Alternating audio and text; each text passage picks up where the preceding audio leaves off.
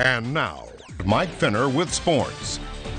Welcome on in. It's time for sports on this date in 2002. The Erie Otters were officially Ontario Hockey League champions for the very first time. May 10th, 2002, and it's 1-1 into overtime of Game 5 in the OHL Finals as Sean Courtney scores 14 minutes, 14 seconds into the frame to clinch the win in a Game 5 in a 4-1 series victory for the Erie Otters over the Barrie Colts to capture the first of two franchise Ontario Hockey League championships for Erie. Brad Boyes also the MVP of that run as Erie gets to celebrate over Barrie. NASCAR is scheduled